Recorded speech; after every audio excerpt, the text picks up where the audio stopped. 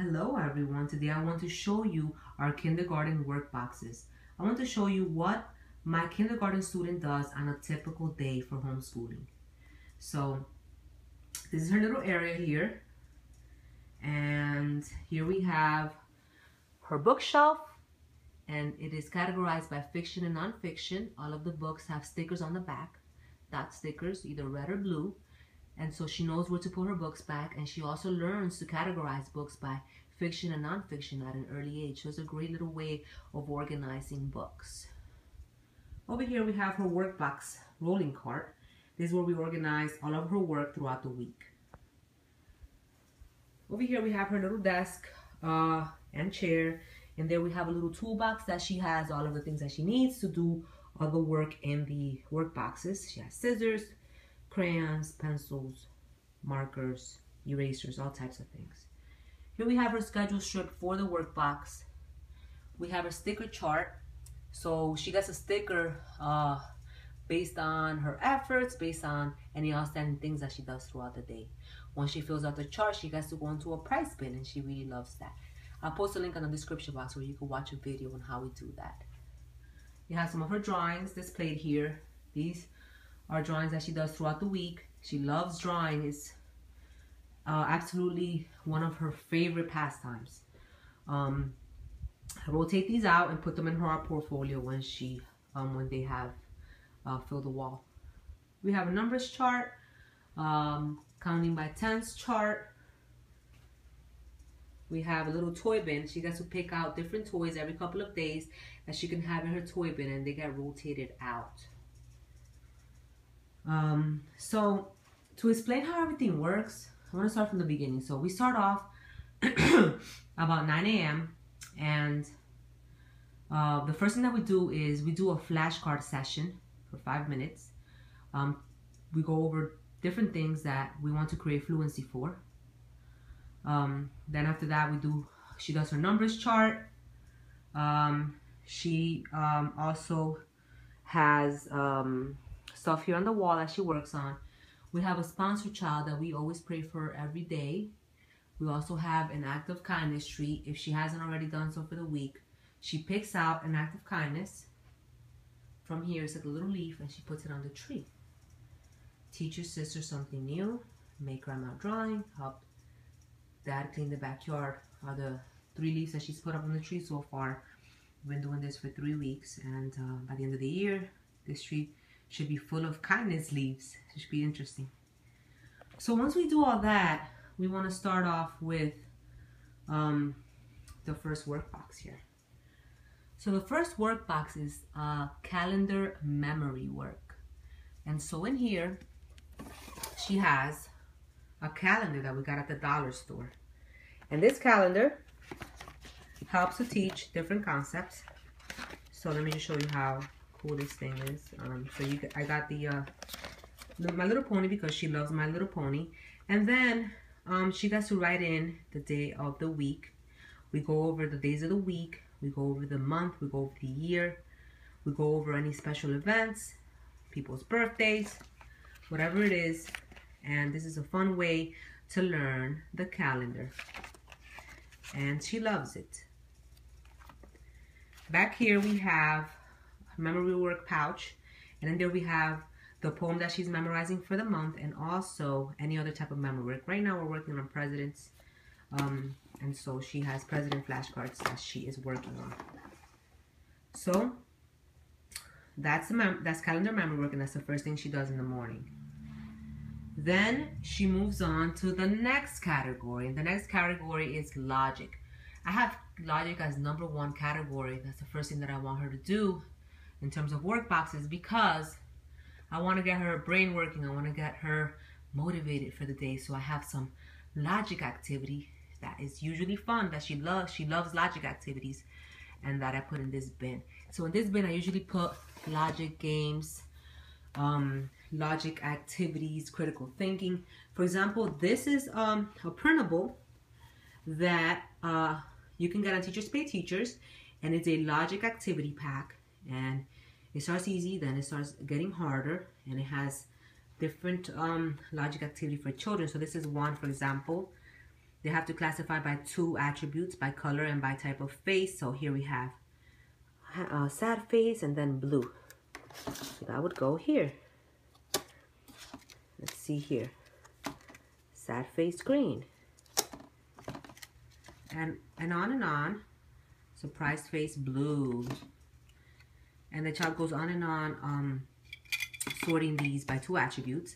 I love this logic activity pack, and I'll post a link on the description box where you can get it on Teachers Pay Teachers. I also put all other games in here, other logic games that I have. I have a whole playlist on a lot of the games that we use for her. I have made reviews of these games, and you guys can check them out on my channel. I'll post a link on the description box to those as well. That's for logic. Then the second thing I move on to do is math. Why? Because math is one of the most one of the subjects that you need a lot of concentration for, so I want to put it in the top. Here today we have her Matthew C worksheet for the day. We do the Matthew C program, Matthew C kindergarten program. So I put in the worksheet, and she'll be doing that worksheet today. I'll also be reading this Math Start. It's called Seaweed Soup Matching Sets, and it's just a living math book that I read. It's a story about math. This one's about matching sets, and I usually include some type of read aloud in there too. So that's what she'll be doing for math today. Here are her blocks for Matthew C. And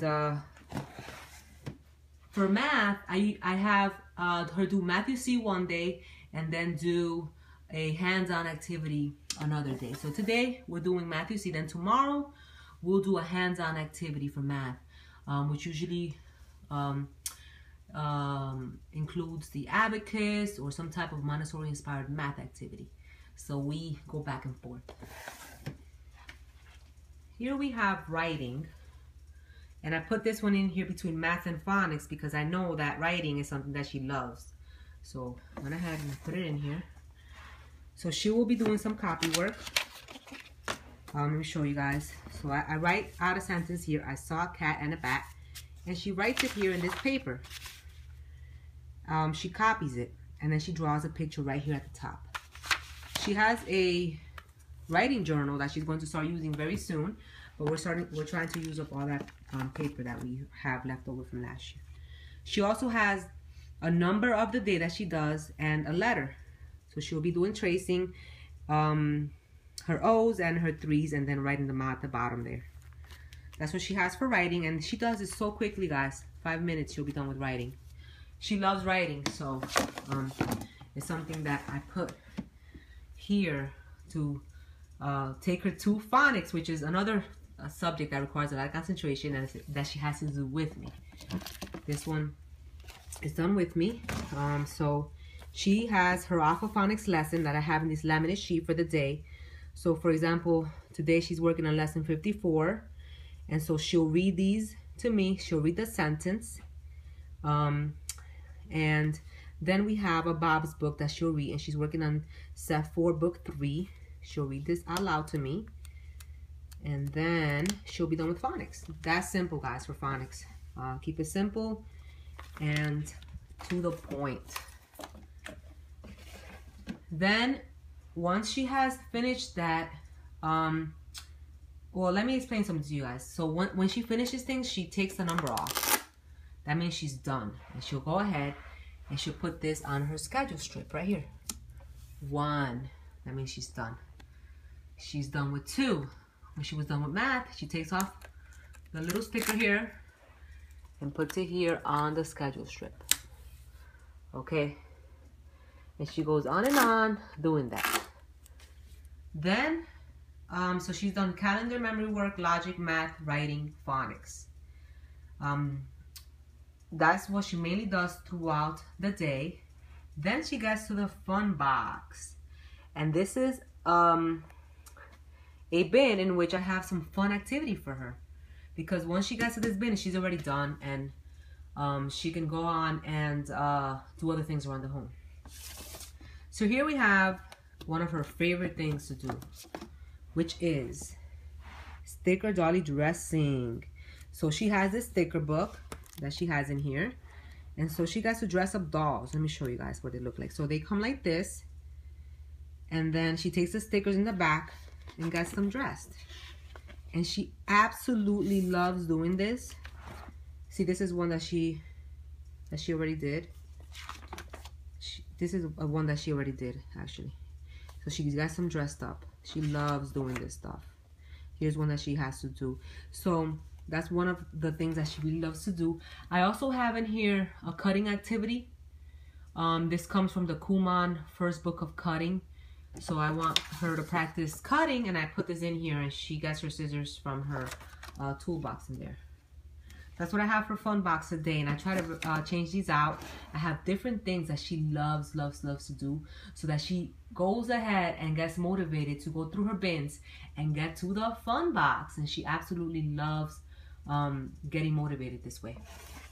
So once that has happened, she's pretty much done, and she can go ahead and do whatever she wants around the house. You know, play with her sister, do other things. After lunchtime, she has nap time, quiet time. And then we come back in the afternoon and we get to pick one of these subjects. So as you can see, there's a number 5 here because once a week she does science, character training, history, and geography. So today, for example, it's Monday, so she's doing science. And these are just read alouds that she does for the most part. So this is the only thing that we do in the afternoon. It takes about 20 minutes. So today we're doing science. So for example, for science today, we're going to be, let me just show you guys, take it out. We're going to go over this Osborne Look Inside Your Body book. And we are doing this fun flat book, which goes over the digestive system and what happens when you eat your food.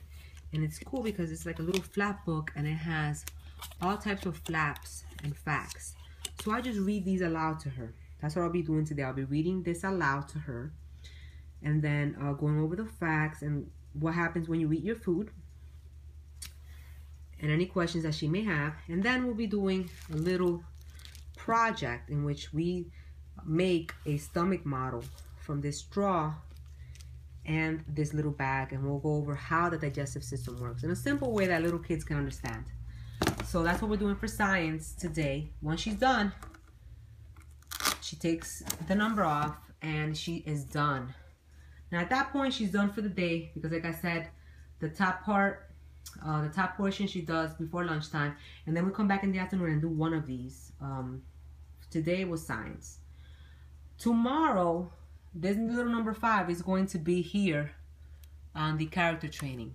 So tomorrow, Tuesday, we'll be doing character training, and I'll be reading a Bible story. I'll be going over a chapter in A Little Book of Manners by Ebony Barnes, Courtesy and Kindness for Young Ladies. And I'll also be reading a story from the Children's Book of Virtues. We focus on one virtue a month.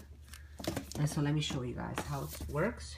So I have it already picked out here. So we're doing the tortoise and the hare, and here in the front it shows all of the virtues. Let me see if this shows all the virtues. All of the virtues that are in the book. So I focus on one virtue a month. So there's courage, perseverance, responsibility, work discipline, compassion, faith, honesty, loyalty. And that's what we do for character training. Pretty simple, just read aloud and talk about it. Then on Wednesday, we'll do history. And we are reading story from the History Stories for Children. And this week we're reading Alexander the Great, reading aloud to her. Talks about his horse and everything. Then at the back it has some questions, comprehension questions, which I just ask her random questions about the story. With that, I have a little mat that she's doing. This is a Play-Doh mat in which she will be making a horse with Play-Doh, because the Alexander the Great story talks about a horse. So it goes along with it to make it hands-on and fun for her. That's for history, Wednesday. And then Thursday, we do geography. For geography, right now we're working on, she already knows all of her states. So now we're working on labeling the states. I don't have her label the states. I just have her label the states by the first letter. So, for example, North Dakota would be an N. South Dakota would be an S. So she labels the map, and then she colors the map according to the colors that I have here on this map. So it's double the learning. This is the puzzle that I made for her, that I have her do as well. This is super easy for her. So that's what I have her do for, that's what I'm having her do for geography right now. And I will continue working on this until she is able to completely label the map. And then I can move on to something else from geography. Okay, so that is our work boxes. That's how we work the work boxes. It's very simple. I focus on the core, which is reading, writing, and math. And then also we always do logic in the morning. And then once a week, we do the science, character training, history, and geography that I mentioned below. Over here on the top, we have our weekly read alouds. Here we have a mix of fiction, nonfiction, and poetry. Picked out for her for the week. And we also read from What Your Kindergarten Needs to Know. I go ahead and I put sticky notes on what I'm reading every day for her. And I'm reading from the Peter Rabbit, The Complete Tales of Peter Rabbit this week. I'm reading some Curious George stories, and also this is the poem book that we're using right now this week, A Child's Book of Poems by Jiro Fujikawa. We have a variety of different things that we do. Once we read a book, we log it in our reading log, and we have everything logged in so that we know what we have read for the year. It's very, very nice to see. So I think I have shown you everything, guys. This video is going on to 18 minutes soon. I just wanted to show you a brief overview of what I do with my kindergarten student. It's very simple. The way that we have set up the work boxes for her, keep her motivated, and it's a nice way of organizing everything, and it's working really nice right now. I'm sure as time goes by, things will change, and we'll keep updating the way that we do our work with her. I hope that you have gotten some good ideas from this video. I'll post a link in the description box of some of the resources that you saw here. Thank you so much for watching. Until the next video. Bye-bye.